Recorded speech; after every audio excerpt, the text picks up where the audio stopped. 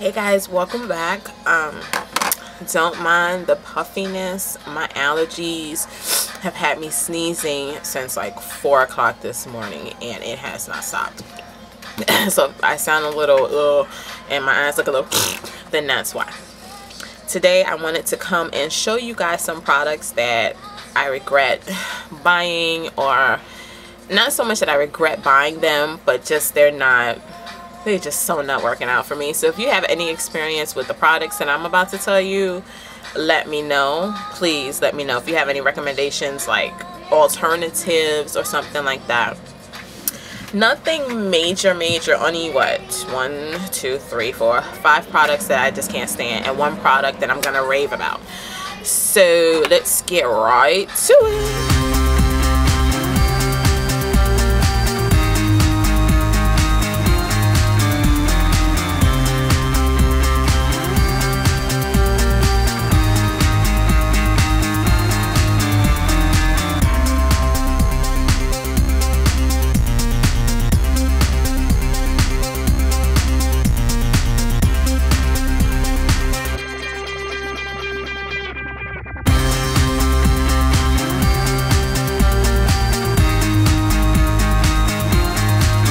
So this little bad boy here, this is the e.l.f. Makeup Mist and Set. Okay, so I used to, well I got these, I had about 6 of these bottles, these sample bottles of the Urban Decay All Nighter. Great, super great, works well, no problems. But I just did not want to go and buy the big bottle. So I said, what's a great alternative? And people were raving about the e.l.f. Makeup Mist and Set. So I go and I get this. Okay, so the first time I used it, you know, I got my makeup on, everything is set, everything's working, and then my face is itching. My face is itching, it's burning, it's itching. And I ignore it, I don't pay it any mind, I don't know what it is. I'm thinking maybe, you know, my perfume got in my face or something or whatever, and it's gonna go away. It stopped like 3 hours later. So I get home and I'm looking, because I usually keep my stuff out on my vanity, what I used. And I'm looking at everything and I'm like, nothing here is different from what I normally use. I never pay attention to this. Second time, I used it and within like 5-10 minutes, I'm itching. And I'm like, it's all right here is itching, on the sides, around my mouth, my chin, the usual areas that I tend to have an allergic reaction. I never break out on my cheeks or bad on my forehead. I would literally get like right here, this area of my eyes, like right in the center. I'll get under my cheekbones, I'll get like around the jawline. That's my usual breakout spots or allergic reaction spots. Those are the spots that were really, I wanted to take my face off, and I was like, OMG, what is going on? And again, I get home and then I look and I'm like, okay, let's take some of these factors out. What's completely different?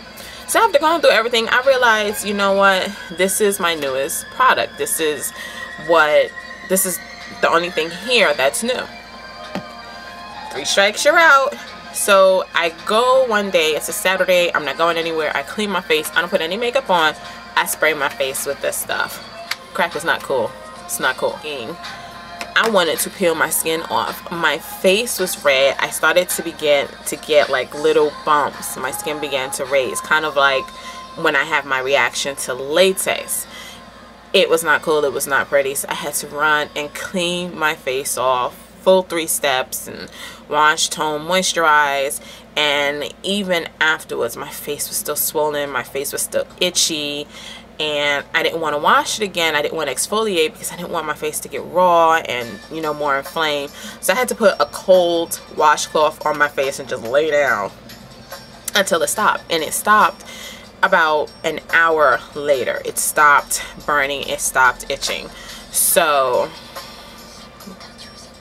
no, this is just, can't do it at all.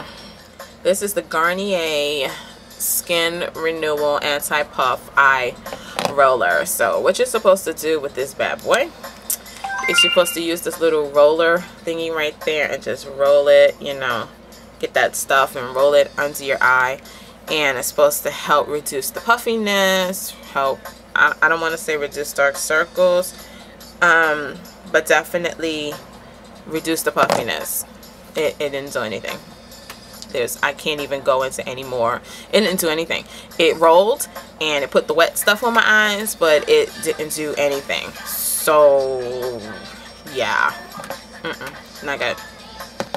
Next up are the Marks No Place to Run Long Wear Eyeliner, and this is a purple one. Now yesterday I went through two of these pencils, a black one and a brown. Was it a black one? I think it was a brown one and a gray one. These they won't even sharpen.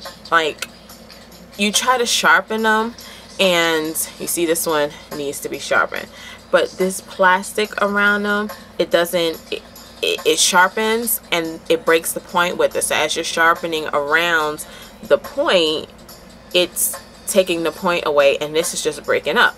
So when I sharpened and I thought, okay, there's a little bit of point there, let me try to line my eye, scratch my eye. Not cool. Had like a puffy eye, had a migraine all day because I poked myself and scratched myself with a pencil that doesn't freaking sharpen. It works great. It really, okay, this is not working because it needs to be sharpened. But the pencil itself, it's creamy, but I can't sharpen it. It just does not. And then it gets all jagged, the edges get jagged, and you scratch yourself. God forbid, you know, had I really done some damage to my eye, I'd have been like, you know, blind by pencil. Sorry, marked by Avon. That sucks. So I have a few of them, and I'm just getting rid of them because I can't seem, if I can't sharpen it, I can't use it. So explain to me the point of having that one, okay? The Stila Lip Glaze. Okay, what's that fancy name they got on there? Fineglace pour le right. So these came in a trio. I don't like them. First of all, I don't like tips like that. This tip where, can you even see that? Where you gotta like squeeze, turn this thing, click it up, and then the product comes up through. If it comes up, it takes a year and a day for the product to come up. You got to get it to come up through there, and then you got to paint your lips. I don't like that. I don't like that at all. I don't like the colors. To me, they were just, on the picture when I saw them, they had more prominent, they just looked so different. And then when I got them, and then I see what kind of tips they are, I hate these tips with a passion. I mean, as you can see, I barely use these anymore. I think I use them maybe once each. First of all, it takes forever when you're doing the click-a-click. It takes a minute initially for the product to come up through the tube, and you're sitting there and you're clicking for life. And you're clicking and clicking and clicking, and it takes forever for it to come out. See, now when it comes out, because you know I'm talking about you, and the colors, I really don't like the colors of it. I mean, I think I have these colors already, and I just wasn't happy with that. I was really, you know, sad that I got those. And it came with a third one, but the third one I never used. That one's actually in an upcoming giveaway because I just need to get rid of that bad boy. The crap is just so. Neutrogena Fresh Foaming Cleanser. A makeup remover and cleanser all in one for freshly clean skin, because you'll mop your face with it. So I've been going back and forth between Neutrogena and Aveeno to clean my skin. I use products from both lines and they work great. So Fresh Foaming Cleanser. Okay, let's get the foaming on our face. Let's get it, you know, let's do it. And what's that smell? Who's mopping the floor? Lysol. Pine Sol. Anything with a sol. I'm gonna put this in the bucket next time I go to clean my floors. This crap smells like Lysol, okay? Seriously, it doesn't say anything here about having a lemony fresh scent. It doesn't say that at all. Oil-free, hypoallergenic, non-condiment, soap-free, alcohol-free. There's nothing on here that says it's supposed to have a lemon fresh scent. Okay, that's number one. Number two, it smells like Lysol. I kid you not, it smells. If y'all can get into a Rite Aid or a Dwayne Wade anywhere, I think I got this in Rite Aid. If you can get into one of those stores and crack that bad boy open, sniff it, I guarantee you it smells like Lysol. I'm sorry, last thing you want to be doing is going to kiss your bun. He's like, oh, did you mop the floors today? I just don't want to clean my face and feel like I just mopped it or smell like I just mopped it. It's disgusting. It's nauseating. It makes me feel like I was pregnant while I'm in the shower sniffing this. I want to puke. Like, really, Neutrogena? What in that double hockey sticks is this? Like, floor cleaner. That's what I'm going to use it for. I'm not going to throw it away. I am not going to pass it on to someone else. I am going to put this in the bucket of hot water and I'm going to mop my floors with this and watch it foam up.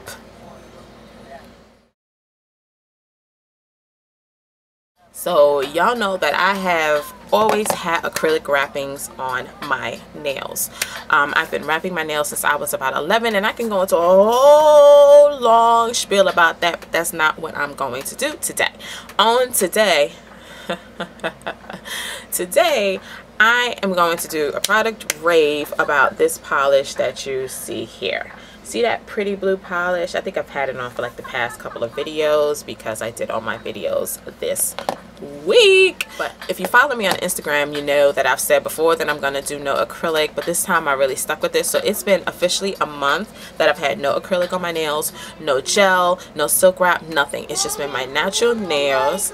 And so I decided, okay, I'm gonna follow your rules, guys, and I keep my nails polished. So I've been putting the Sally Hansen Miracle Cure Strengthener on my nails on the bottom, and then a polish on top of it. Now I have used NARS nails polish. Lost my train of thought. Chanel polish. I've used NARS, NYX, Jordana, whatever, Wet n Wild. Sally Hansen. I've used so many different brands of polish, and they chip, they peel in 24 hours. I'm a stay-at-home mom. I'm a homeschooling mom with 4 kids. Yes, I said 1, 2, 3, 4. 4 kids. So I'm always doing something. We're doing projects, we're cleaning, we're running errands, we're building stuff, breaking stuff, and washing dishes, washing clothes. I'm cooking meals. So my hands are always in something, and I don't want to look up and I have nails with like half nail polish on them. That drives me bananas. And you know, sometimes when you put on a nail polish, you got to put like 2, 3, maybe 4 coats just to get the actual color that you see when you look at the bottle, because I hate looking at a nail polish and then when you go to put it on, it's so see-through and you gotta layer it up. This polish right here, Sinful Colors, hello. This bad boy, I did my nails on Monday. Can you see that? I did my nails on Monday morning to be exact, because the husband was in the room playing with the kids and I was on the couch trying to catch up on some Braxton Family Values. But one coat, I repeat, this is one coat. This is one coat of polish. I didn't even top it with a clear polish. Okay, you see how shiny that is? You see how shiny that is? Do you see fading? Do you see chipping? It is now Friday at 9:15 a.m. I have not put a second coat on here. I have not retouched anything. I almost couldn't find the nail polish bottle. Okay, and it's still there. Boom. $1.99, Sinful Colors. I'm sold. That's it. That's it. One coat. You're not chipping. You're not fading. You're not peeling off. I hate, and I stress hate, when a polish just peels off. Not just flick off, but literally peels off. Like you can pull that sucker off. Like that is nasty.com. Nasty. I detest it. And I always go to the nail salon and take my own polish so that if I needed to touch up, I could touch up with the right color. I didn't have to touch up at all with this. At all. It's been a whole week. This is on point. This is how it should be. This is how all polishes should be. They should go on with one coat that can give you the color that it is in the jar. I do not want to have to sit there and put 4 and 5 coats on it just to get to that color. That's a waste of product, and it's a waste of money. No, baby. No, boo-boo. Sinful Colors, you got this. You get thumbs up. Okay, matter of fact, you get 2 thumbs up because it's a week. You think I'm really excited about this polish? Yeah, I am. Love y'all. See you in the next video. Peace.